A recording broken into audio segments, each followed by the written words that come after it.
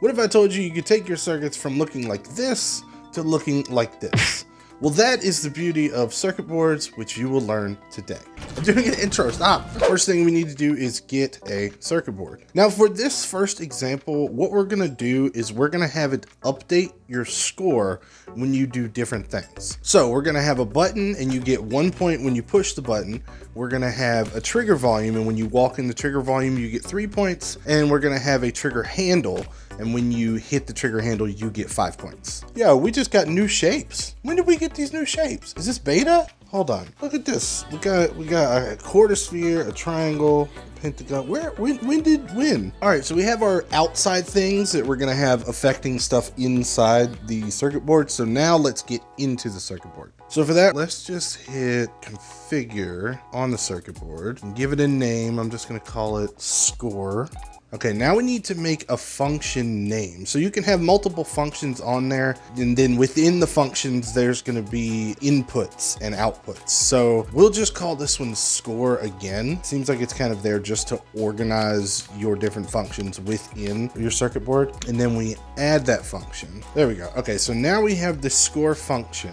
Within this function, we have inputs and we have outputs. So what information do we want coming into the circuit board, and what information do we want to come out of the circuit board? So we already know that because we want things to happen when we hit the button, when we hit the trigger zone, when we hit the trigger volume, those are all going to be orange execution signals. So what we need is input. We're going to create a new input, and we're going to keep it as an execution. You can change it to all of these different input types. We have player, we have vector, string, integer. You can do full list as inputs if you want. There's a whole bunch of different types of inputs. But right now, we're just going to leave it as execution because that's what we're doing for this simple example. So execution, we will call this one the button one because that's what this one's going to be for. And then we'll hit create. So now you see we have a button input. Let's make two more. We're going to make one for the trigger volume and one for the trigger handle. All right, so we now have our 3 inputs. Now, because this is keeping track of score, that means we want the circuit board to output a score. And for us, that score is just going to be an integer.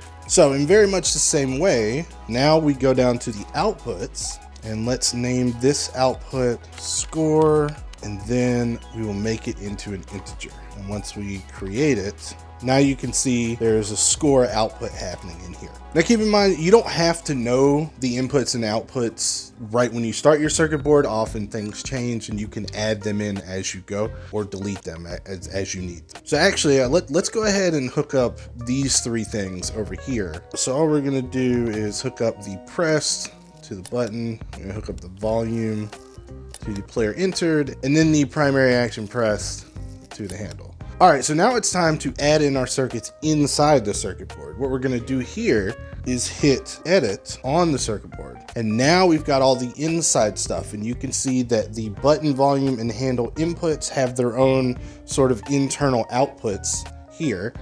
And then we have our score output that has its internal input here. What we're gonna do is we're gonna have the button give you 1 point, we're gonna have the volume give you 3 points, and the handle give you 5 points. So for that, we're going to use, because our output's an integer, we're gonna use an integer variable. So keep in mind that variables within the circuit board aren't remembered when you get out of the circuit board.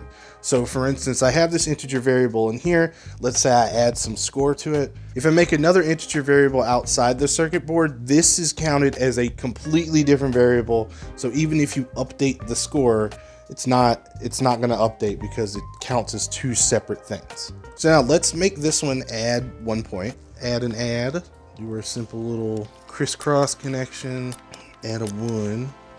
And then we're gonna hook up the button push, and then we're gonna hook up this output to our score on the back. There we go, now you can see I hooked up this one to the score outside. So now let's do the same thing, but we're just gonna add 3 points and 5 points. So we're just gonna select both of those, clone them down, select them again, clone them down. The trigger volume one, we're gonna hook up to that, and we will change this number down here to a 3. And then the trigger handle, update on this one, and we will change this to a 5.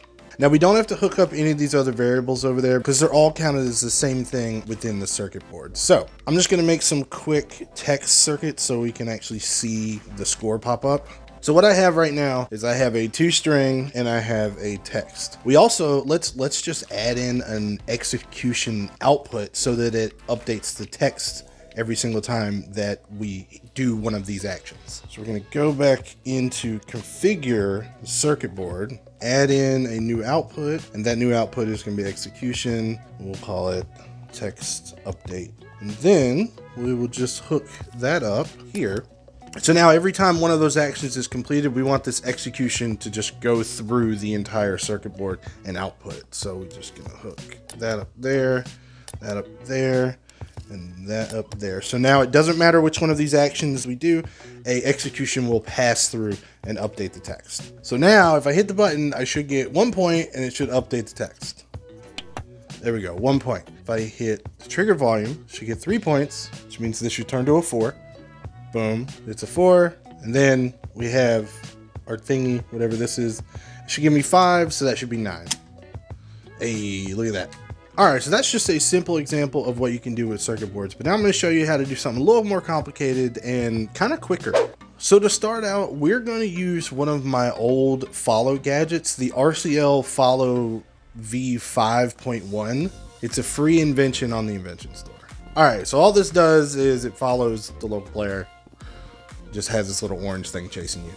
All right, so they made it super easy for us to make circuit boards. All right, so all we need to do is select every single one. Boop, boop, boop, boop, boop. Then you see a little options pop up. Create circuit board. Bam. And now all the circuits are inside of here. So let's edit. And here you can see all the circuits are in here. Now, with this circuit specifically, you actually don't need any outputs or inputs because, again, it only follows one player. The thing that's making it go is this 30 hertz receiver right here. So you kind of don't really need to have any inputs or outputs. You can just put names on it. You don't necessarily always need an input or an output. Give him a second here. Give him a second here. There he is. You see that he's working. He's still following me. Okay. Let's modify the circuit board a little bit so that it doesn't have to be the local player. You could change it to whatever player you'd like. So what we're going to do is configure the circuit board. It doesn't have a function in there because there were no inputs or outputs. So let's make a function and just call it player. Okay, and then for that, we just want an input. Again, we'll make it player and we'll make it into a player port. Create that. So now that that's created, let's go edit the circuit board. And you can see down there we have a player input. So now if I wanted to, you know, just make it not the local player and give us options to use other players, we could do that. Now I think because that port back there says local player, I think you might be able to get away with doing this and it's still working exactly the same. But if you had some method to pick another player for it to follow, you could put it in there. Yeah, still works. If this video helped, make sure to like, subscribe, all that good stuff. Use code RCL1, and I'll see you next week. RCL man out.